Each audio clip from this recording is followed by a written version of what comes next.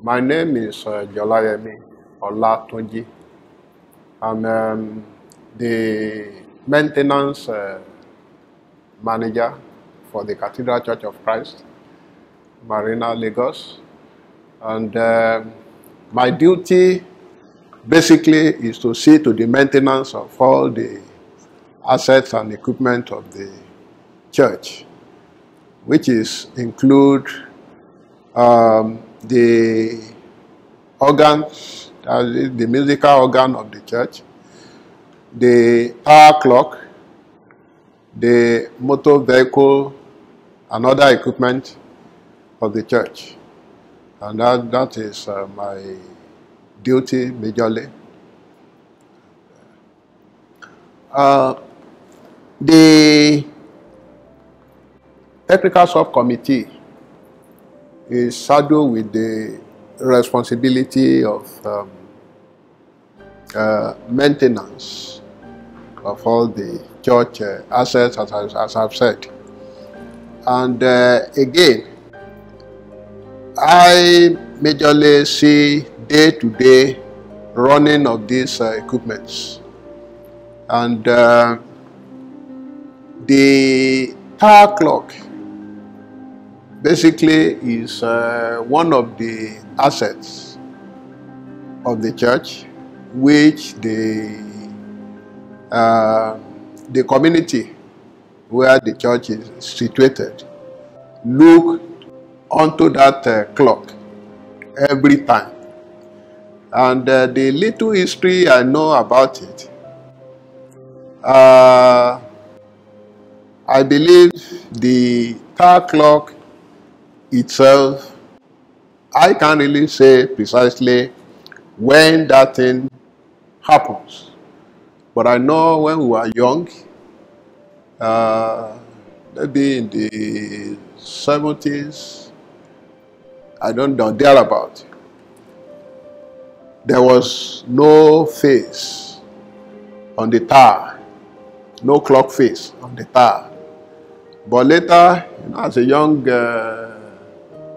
child, you don't know when this thing just come up. Suddenly we just saw it. That was around late 70s.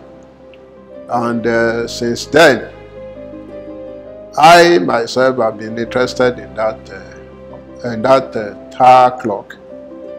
And I was told later that a family take it up upon themselves. That's the Oguro family. They've been volunteered to take care of the maintenance of the clock. And in doing that, the late Papa Oguro set up a trust fund towards the maintenance of the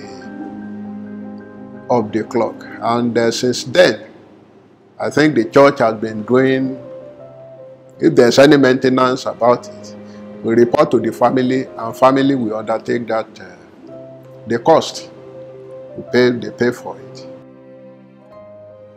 The tower clock is basically functioning on both electrical and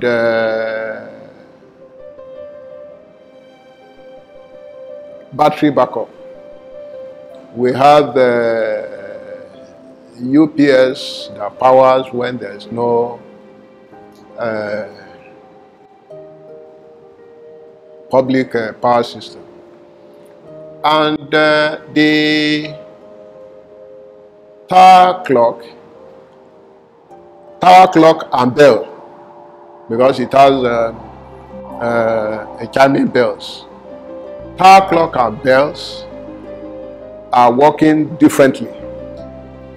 They have different controllers, but we have to synchronize both together so that when it is 1 o'clock, so that the bell will not chime until you will not chime differently, and the clock will not work differently.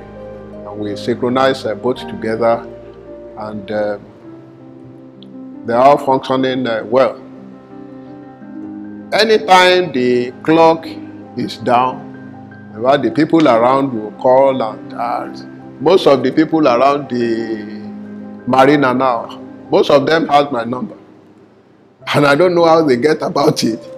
They'll just call me, your tower clock is not working, your tower clock is late, and I will quickly come and either reset it, or if he has any issues, we correct it, and it become functional again. The bell I sold to you, I think, was the first bell. That one, I think that one is manual drawn bell. The bell is as old as the church. I think it's about 150 years old. The day I saw on that, the year I was about 18 something. The bell is as old. That's why in the olden days I was told that the church was being called Church Alagogo because of that bell. That's why they named the church Alagogo. But unfortunately, we don't have that kind of. A lot of our children doesn't know much about it now. But seriously, we are also concerned about the history of those of the clock, especially, and the history of the church. And we are trying as much as possible to put some pieces together and get those history right. And we are going to, we are trying as much as possible to dig out in so many areas. We go to National Archives and National Library to find out information. Some people abroad to find out information about all those things. And we are trying as much as possible to even set up an archives for the church, so that we can have all the histories of the church. That's what we are doing now. Anytime we are painting the church, we always take the opportunity to clean up the face of the cathedral, of the tower clock, one after the other. And we've been doing that recently. I think before Christmas last year, we do some external painting in the church, and we clean up the face, and they are shining rather than a problem.